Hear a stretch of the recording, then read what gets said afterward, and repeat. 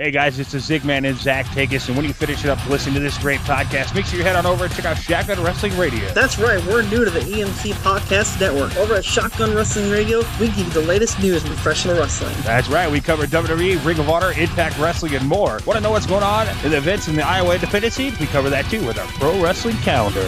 That's right, Zigman. Not only do we cover that, but we also have a wide variety of interviews with pro wrestlers, both past and present. All our interviews can be found on our Facebook page, facebook.com/Shotgun Radio and the number 1. We hope you'll take the time to give us a listen, and remember to give us a like and follow on Twitter and Facebook at Shotgun Radio and the number 1. You're listening to the Electronic Media Collective Podcast Network. Yeah, it's a mouthful. For more great shows, visit electronicmediacollective.com.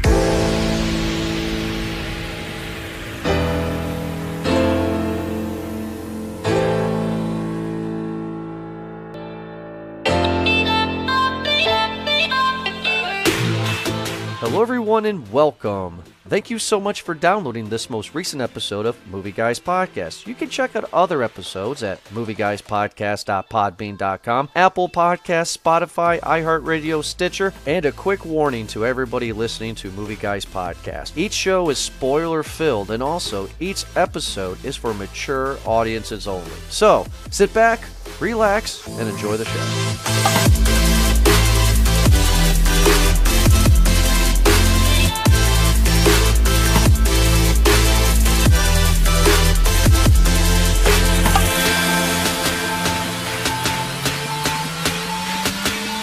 I cannot compare this movie to the book at all. I want to really bad because I have absolutely no interest to see this movie until I saw the movie. I'm Jordan. Thank you so much for checking out Movie Guys Podcast. I'm joined here, like always, with Eric and Ryan. Eric, how the hell are you doing, man?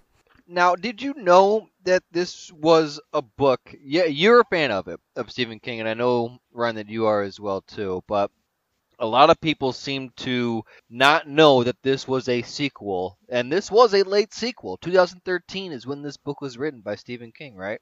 So, did you go into it already well read into the story and up to date about everything that happens, or were you like me, where you just I didn't even know that the book existed, and then I hear about this, and well, here I am talking about the movie with you guys.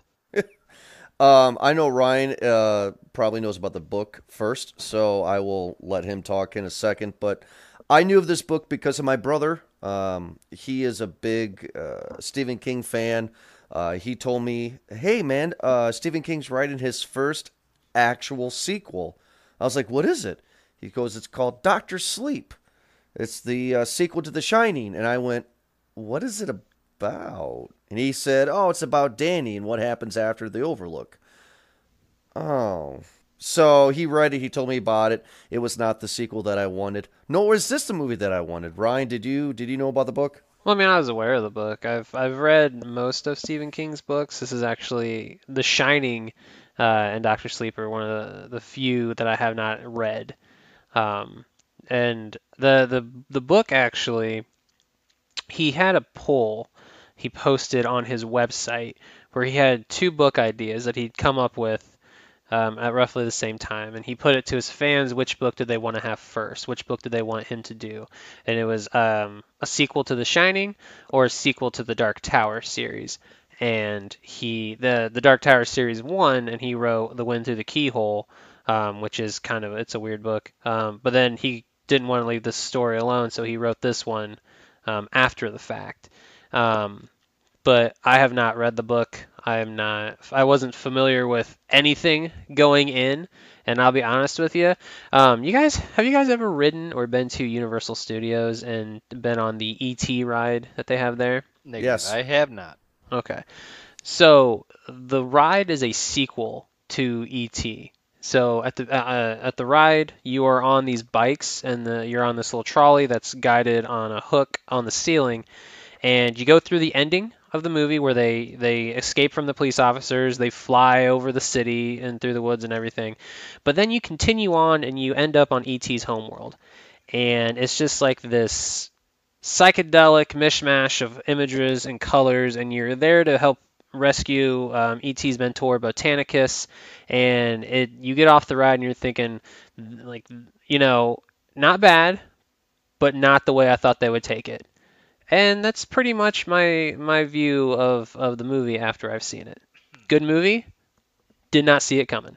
Yeah, before we get into the actual movie itself, when I first heard that Stephen King was gonna do a sequel to The Shining, I was disappointed because when my brother told me what the story was gonna be about, I was disappointed because I wanted a prequel.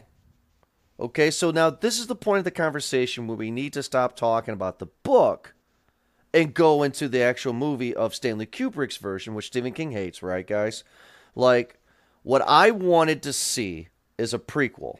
Mr. Grady, the guy that, the butler that Mr. Jack Torrance runs into, who was the previous caretaker. I want to see the Shining prequel about what happens to the Grady family more than I care about Danny. Because Danny, as a character in the first movie, was not at all interesting to me. At all. So, going into a 2.5-hour film here that we're going to talk about, following the story of Danny, I could give two shits about. Real quick on that, then, because I think the reason why we got a sequel and why it follows Danny is because Danny has a power that literally the entire premise of the book and story is based off of. So if considering that this power comes into play in a prequel, then where would it fall into the whole Mr. Grady thing? I mean, would you put it there at all, or are you just looking for a repeat of the Jack Torrance nightmare experience that is the Overlook Hotel? I think you do a little bit of both, Eric, because nobody, okay, I can't say nobody, but general audiences don't know The Shining, the book. They know the movie. They know the lore, the legacy, the mythology of the movie. So you, Mike Flanagan, who I really like the films that he has made, should have done something different and paid homage to that movie more. Regardless of what Stephen King feels, the movie is iconic. So you could have made... We got a lot of fan service. I'm cutting you off. We got a lot of fan service in this movie. And I could agree this movie is getting very mixed reviews, and I think it's because Stephen King took The Shining to the next level, to the supernatural kind of level. This isn't a horror, this is more of a dark fantasy now, where we have magic and superpowers involved in it. Ryan, what do you think about that? About Eric's comment or about your comment? Well, I guess you can do Either both. or? Yeah, either or. Well, I agree. I don't think this is much of a horror movie, and it does have elements in it that could classify as horror, but I do agree that it's more of a dark fantasy. But this movie feels very much like a Stephen King story when you compare the original Shining. The original Shining doesn't really feel a whole lot like Stephen King. It feels more like Stanley Kubrick. And I think on top of everything, I understand it's a sequel to The Shining, but I feel that it's kind of unfair a little bit to compare the two. Not just because The Shining's directed by Stanley Kubrick, who's considered one of the greatest directors of any era, any country, but just they're not about the same things. This one is Doctor Sleep is about like your legacy and what you leave behind and all that. And The Shining is, I don't know, I'm not exactly sure what themes permeate the original Shining outside of the theme of isolation. Jordan, you said this is your favorite movie, so you might be able to talk more about that. But I don't know, I just feel like comparing this movie directly to The Shining, even though it doesn't invite those comparisons because it does at the end dovetail into that story. I don't know, it just kind of does it a disservice. Well, see, going off of what you said, Ryan, about how I've made comments that this is my favorite movie, The Shining. What I like about The Shining so much is that regardless of the fact that Jack Nicholson's batshit crazy at the first frame of the movie, The whole point of the story is your average middle-class American Joe dad, who was a loving, caring father, snaps. And it breaks your heart seeing him chasing his family with an axe.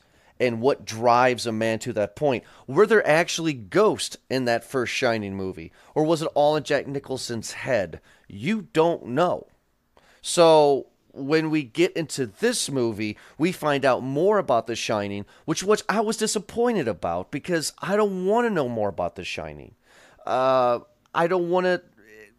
I feel when they talk more about The Shining in this movie, about how you have these group of people, the True Knot, who is ran by a woman named Rose, who wants to take the steam from people. It's nonsense. It gets too fantastical in its creation, and that's why I don't think this is a good idea. It certainly does, and as much of a eye roll as that may sound, as I'm watching this movie, at the same part, the story is well told.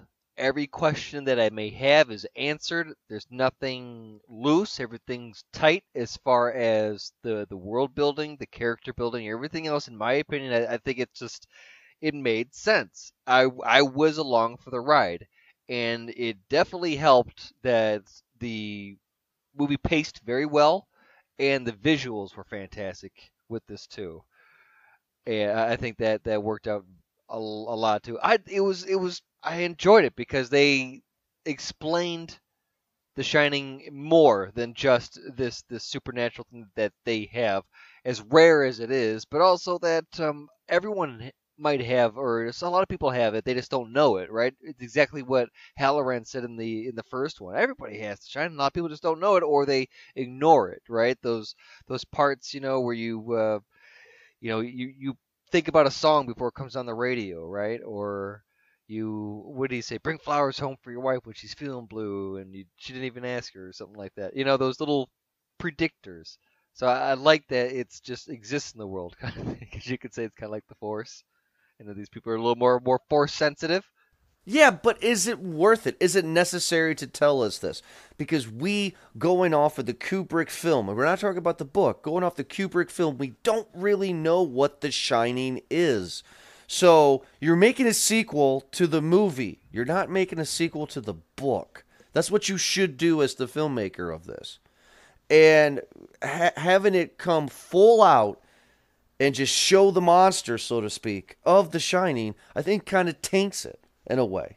Well, maybe that's the issue. Maybe that's the issue at hand because it's called Doctor Sleep, so it's based off of the book, whether you want it to be or not. But maybe that's the pull that it's feeling that has to show fidelity to both the original classic and to the original novel. So it's pulled in two separate ways. Because again, I've not read the book, but it's very well known that Stephen King is not a fan of the movie, and he wrote and produced his own TV miniseries in the mid-'90s, late '90s, starring Steven Weber. I think I watched that with you, Ryan. I've never seen that. No, you have not seen that? I've never seen that one. Weber I've and heard it. Rebecca De Mornay, I think, is in that. De Mornay, yeah, Rebecca De Mornay. I just heard it's complete trash. Yeah, can I take 30 seconds here to just tell you guys that, since you guys have not seen it and I've seen that TV show. At the end of the series Shining TV show, you guys will I can't wait for your reactions.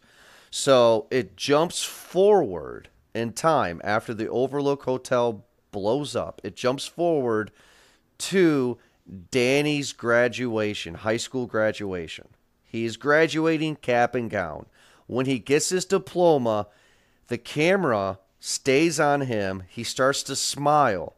It does a reverse shot of Ghost Jack floating Casper style in the air, blows Danny a kiss. Danny reaches out and grabs it and holds it to his cheek. End of show. How does the audience react? The audience sees all this? No, nobody sees. It's just in his mind kind of thing. No, but like the audience sees Danny just stop on stage, smile, and grab something out of the air and hold it to his face. That's what you see in the movie, yes. Oh, sweet. Yeah, I kind of want to watch it. Oh, it's 4 hours. It's 4 hours. But Or anyway, yeah, bad yeah, thing. It's almost worse as Pinocchio's Revenge. right. Eric, are we gonna have a drinking game of that, by the way? Because for 4 years of Movie Guys podcast, you bring that up at least once a year. Are we gonna have to review and or do a drinking game every time you bring that up?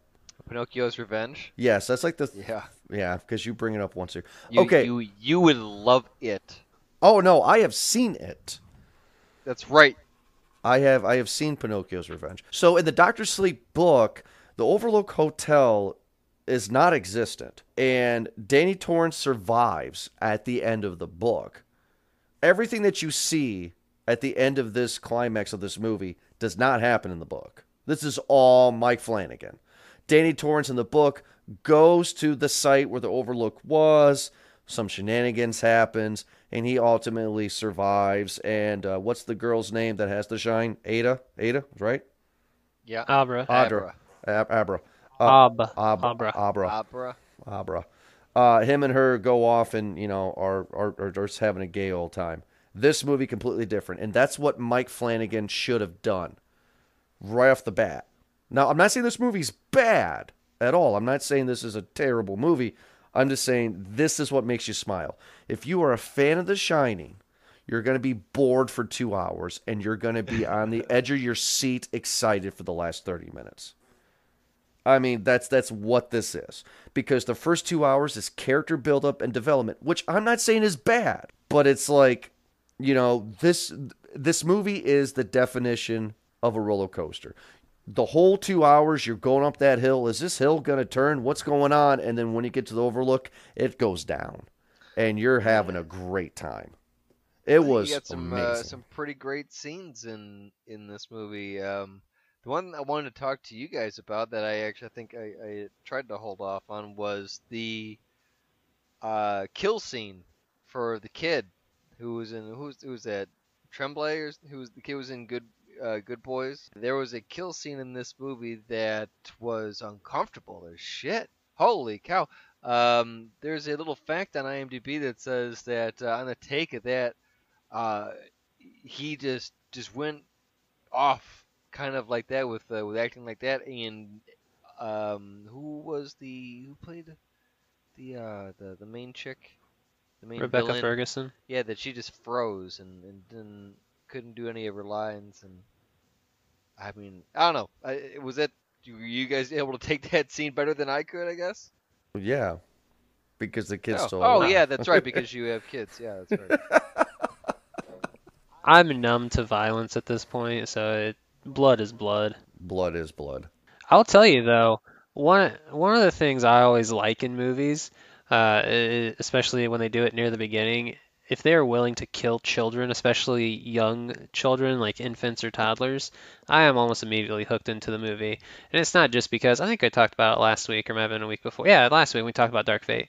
It's not just because I like seeing kids die. I'm not implying that at all. I just when a movie is willing to kill a child and let you know that child is dead, it just gives a sense of anything can happen. Like there's no safety for any of the characters. And I like it because at the beginning when when Danny wakes up from his drunken stupor next to the woman who vomited, and then he just picks up the baby, puts the baby next to her before he leaves, and you find out that lady died. She choked on her vomit. Yeah. And the baby just died of starvation, like a slow, agonizing death that Danny caused. Uh, got me hooked. So that means that you're a fan of Alien versus Predator Requiem then, because they kill a kid with a face hugger in the beginning of that movie. I've never seen that one, but I might watch it now. Yes, kid gets killed with a face hugger. All right then. Hey, kill kids, I'm in. Yeah, why not? But okay, so I was really geeked though when we got to the Overlook, because knowing what I know of the book, I did not know we were going to go to the Overlook. I was ecstatic. Like the fanboy of me was coming out on this. Were you guys at Austin in the theater going, yes, finally, something that I know and I'm familiar with, Eric? Oh, I was giddy as soon as I heard the music. That theme is undeniably just iconic and creepy. I love it. Was it like a trombone? Yeah, the brr, brr, Yeah. brr, yeah. And I like how in this one they start off with the same helicopter shot over the lake, over the island, but at night this time. Um, Whereas in the beginning of the first movie, it was during the day in the morning as Jack Torrance is driving up to the Overlook Hotel. But I like it. It's great. I like that the hotel is its own character. It, I guess this Mike Flanagan guy is going to typecast himself into haunted houses. I mean, which is fine, right? Because what has he done with haunted houses so far that has been terrible? I can't tell you one thing that he's done with haunted houses that's been terrible. He made the sequel to what? The Ouija board? And that was better than the first one because nobody cared. Nobody cared about that first movie, and then he comes out of nowhere with the sequel, and everybody's like, "Oh, this is actually good." I mean, that's fine. He made a movie, Oculus. I think it's Yeah, he Oculus. did Oculus. About a haunted mirror. Yeah.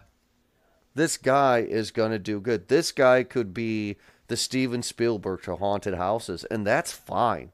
I would rather take him than James Wan's Conjuring franchise any day. We are in the market for a new James Wan type. Somebody better than James Wan. Okay, like one of the things I want to praise about this movie is that we do get some jump scares, right? But I feel like those jump scares are earned. And I'm going to tell you guys what my definition of a jump scare is, and maybe you guys can agree or disagree.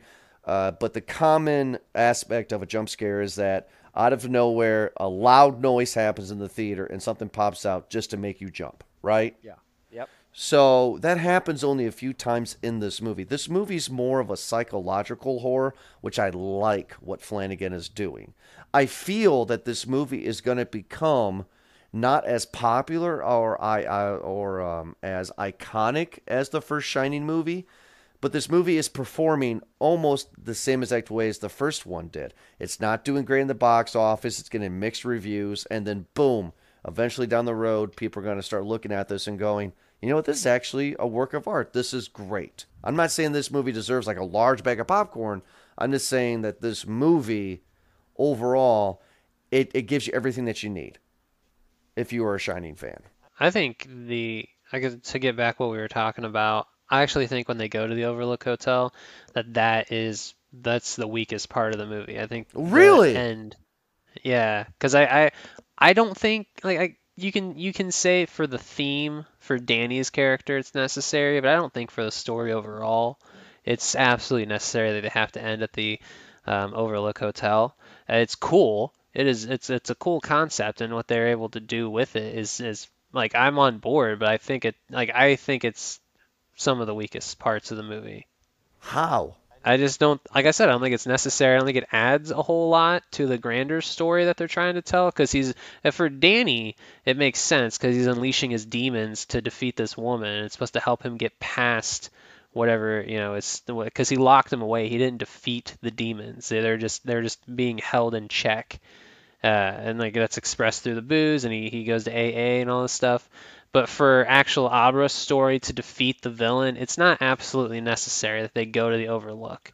So like it felt like it was forced to me. I mean, And I agree because suddenly these demons are released, or the spirits, whatever you want to call them, are released, and they are going for this steam, which is now introduced into this world. Whereas before, like they had Danny in the hotel, why wouldn't they capitalize on that and take the steam then? I know it didn't exist and everything back then, but I feel that this was a little bit more of a kind of just a wrap it up type of thing. I like that they brought the hotel into here. I agree that they probably did need to add it into this. It just seemed kind of unnecessary. But when you're throwing fan service this hard, you're probably going to have to put it there. I like that it burnt down. That's fine too. I don't know what else I would have it. Maybe that I don't know, that she is just stuck in the hotel for something, or Well, my thought was like what I thought it was going to build up to. Like I knew they were going to go to the Overlook, But because the trailers, but like as I'm watching the movie, I thought for sure that it was gonna end in some sort of mind battle, which is kind of you kind of get a little bit of that near the end when he tries to lay the trap to lock her away. Right. Which is another thing I thought was kind of funny. Twice in the in the latter half of the movie, you have these two plans that don't work, and then like they have backups, but then like they seems like they knew the backup was going to work better than the first one. So why would you not just go with the backup plan? Like when the gypsies go to get Abra, and she's projecting into the woods. And then all of a sudden the guy just goes to her house, kills her dad, and shoots her with the whatever drug that is. And then they try to trap her in the Overlook inside Danny's mind, but then he just ends up releasing the demons. And both of those second outcomes seem like the person who did them was more confident they were going to work than the first ones. So I don't know. It just feels like why not just go with the second one? Well, because the woman from 237 is still haunting him from when he was a kid from the original movie. She plays a bigger role in this than what I thought she would. But my question is, why not? Because that seemed to be like the way it was presented, the way I processed it watching the movie, is that when Danny goes to release the demons, she asks him what's in there or something like that. And I can't remember exactly what she says, but he ends up saying they're starving, and then he just lets them out. So like you have that fun one-liner, then he releases them. So it makes me think that he was planning this anyways. So was the trap just a distraction to get to this point? I mean, I don't know. they did that. How They did did that he twice in the know movie. that they wanted the steam? Like, what indicator did he have that they wanted the steam? That's what. Do you know? Like this should have been all new, and I just don't understand. That part was my only gripe, I guess, about this movie is that I wanted a little bit more from that, a well, little more okay. explanation. Well, how about this as a final explanation? What I took from the original Shining, going with this. And go with me on this, guys. This isn't a fan theory. This is just what I take, right? So, in the original Shining movie, there is no ghouls or ghost, right? But every time that we see a ghost, we see Danny first talking to Tony, or he does that spastic freak out thing, right? Red rum, red rum. When his Shining is activated, that's when the hotel starts to unleash these ghosts, right? So the Sure. reason why the reason why he comes back to the Overlook at the end of this movie, right, is because the hotel possessed or somehow controlled Jack Torrance's dad to kill Danny and Wendy so the hotel could engulf Danny into the Shining to become more powerful. That's what I think the main goal is. I think the hotel is in search for a soul that has the Shining. That's what I think it is. And why does it not try to kill Dick? Because he has the shine. Yeah, which kind of sucks because in the movie, which this is a sequel to, Dick dies, but in the original book, Dick doesn't die. So it's like, again, I think Mike Flanagan is making two different movies here. I think he's trying to respect Stephen King. I think what happened was, I think that he was like, hey, Stephen, look, dude, we got to make Dr. Sleep. I'm going to pay homage to your shit, but, I know you don't like Kubrick, but we got to do something with Kubrick here. And Stephen King's like, all right, suck my dick and let's go on. I mean, I'm being honest. I mean, that's what I think it is because you look at the first 2 hours of this movie, it's completely different than the last half an hour of this movie. It's like Mike Flanagan, the last 30 minutes of this movie, was remaking The Shining. And he did a damn good job at it. So that's where my 2 cents come into that, Ryan. I was just asking because your explanation, you said like you think the hotel's trying to absorb Danny's shine to become more powerful. But my question was why haven't they done that with Dick Halloran yet? Because he also has the shine. I know which was my answer of this sucks in a way. In the daytime, The there's daytime. people in there. He was there during the season. It just sucks, Okay. because Dick should not be alive in this And universe. the hotel only haunts in the off season. Doesn't haunt during the on season. Right? Because think about that before we close out for our popcorn ratings here. If this is the sequel to the movie, Wendy and Danny leave, not Dick. Dick's dead. He got an axe in the chest. So why is Dick in this movie? He's a spirit guide. He's a ghost. He's exactly Man. yeah, he's a ghost. He's shining in. He's what Danny is to Abra at the end of the movie, Dick is to Danny in this movie. All right. It's not like he's not it's not like he's a visitor who comes to him at random moments. He's a ghost. He's a figment of Danny's shine. I get that, but he should. All right. That's fine. All right, you're just saying what I understood the question to be is you said he died, so why is he in this movie? He did die. He's dead. He's not alive in this movie. He's just a spirit guide. Well, I know, but he shouldn't be a spirit guy. He should not exist in this movie because again, if you're going to follow the original movie, there is no ghost. There is no American Horror Story TV show here where you kill somebody and they come back as a ghost and they stay in that area or they're your spirit guide. No. So it doesn't make sense to me to have Dick in this movie. It just doesn't I think make it's just a further explanation of what the shine is. But do you want it? And the first, I mean, I don't think a sequel to The Shining is necessary. I know, but do you but want an explanation to The Shine, or do you want it to be a mystery again? Either or is fine. I think the explanation they give is perfectly suitable. I think for the story and what they're trying to portray, I think having this explanation for the shine works just as well as if they hadn't explained it. Because I mean, ultimately, the abilities of the shine grow and get deeper in the story, too. So like, yeah, the explanation that it's something people don't really understand or know that they have. It's some people could confuse it as intuition or the ability to Luck. guess correctly. Yeah, luck, things like that. It's the same as, if they hadn't explained it. So Domino from Deadpool 2 has The Shine. Holy shit. Boom. Is this a Marvel movie? There you go. Boom. That just happened. On that note, let's get into our popcorn ratings here for Doctor Sleep. Eric, what will be your popcorn rating for Doctor Sleep? I enjoyed this movie. I enjoyed it a lot. I had a good time in the theater.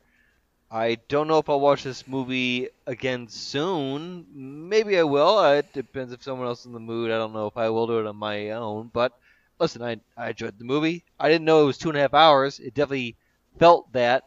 But I enjoyed it all the same. I think I'll give it a large bag. We didn't talk about a scene where Abra set a trap for Rose. As Rose first flew, had this beautiful scene where she was flying above the earth and trying to scout for this whale, as she was calling it, a white whale kind of a thing, a big load of steam, which is played by Abra, this gifted child, and she floats down into the street, into her house, into the room, does this really cool kind of turn type of thing. Is really cool, and then she plants that trap and flips it on her, and that was really cool. That was a really cool scene. There's just a lot of cool scenes in this movie. I enjoyed it. It's a cool story. It's a large bag. I had a good time. Wow. Okay. I was not thinking that. I'm surprised, Eric. Orion. I have some questions, but listen, I had a good time. Well, that's good, right? Because that's all. I mean, as long as you had a good time and it was told a good story, that's perfect. Ryan, how about you? What is your popcorn rating for Doctor Sleep? This is a medium bag for me. It's very close to getting a large bag. But there are some things I don't like about the movie, so I can't quite pull myself to give it the large bag. I do think it's too long. 2.5 hours is kind of long, especially for this kind of story. Like the first one is fine. It's Kubrick. I tend to not question his decisions. This one, I don't think it's absolutely necessary to be 2.5 hours long. I think they could have very easily cut out the bits with the girl who has like the mind control powers, like her backstory and how she becomes part of the group. If she's just already part of the group, that's not going to change anything. with the overall story. Good So like, call. you could have lost the whole thing in the beginning at the movie theater, her changing over and joining the group, and you would like the movie I think would have felt like it moved faster, even though it's only roughly like 7 or 8 minutes shorter. Um, like I said, I think the ending is kind of weak. The final boss battle is kind of not so great. I don't think I was expecting something more epic, especially since these characters are have these incredible mind powers. That it just ends like I get it's it's pretty cool. It's like a nice little twist where he's been locking these demons away and then he unleashes them to save the day. But I was hoping for some big like Inception-esque mind battle. But like I forgot how much I enjoyed watching Ewan McGregor act in movies.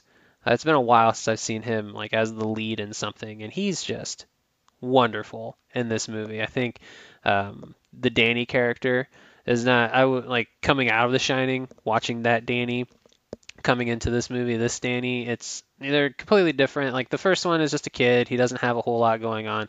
But I was really surprised by how much depth they actually afforded Danny and Rose the Hat.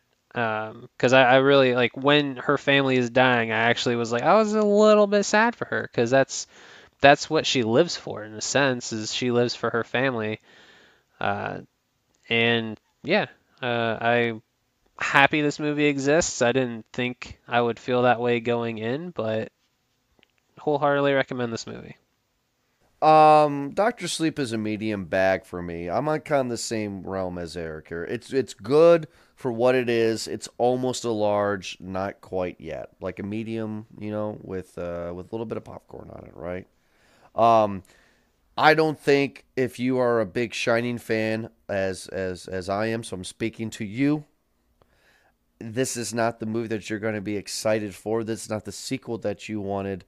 I'm sure a lot of Shining fans probably want to see probably want to see a prequel about the Grady family, another family in the hotel, but modernized to be super uber scary. I think that's the movie that we wanted, and to have that movie end with Jack Torrance showing up for his interview, I think that would have made everybody happy. I can't believe Room 237 is still a thing. I can't believe that just rolled over into this. But I did enjoy it. I'm happy that I saw it. And, it's a tradition in my household to watch The Shining in December. So I'm looking forward to having The Shining being follow-up to Doctor Sleep every December. So, yeah, medium bag for me. Not too bad. Next week, everybody who is listening, we'll be coming back with something different than Doctor Sleep, a movie that has a lot of controversy within the behind the scenes of movie guys verse here. We're going to be reviewing Charlie's Angels. I'm actually excited to talk about this. Hell yeah. Ryan's excited. Eric, I think, has a gun to his head. This could be interesting. You don't want to miss next week's Charlie's Angels. So thank you so much, everybody, for listening to this episode of Movie Guys Podcast, and we'll be back next week for Charlie's Angels. So have a good night.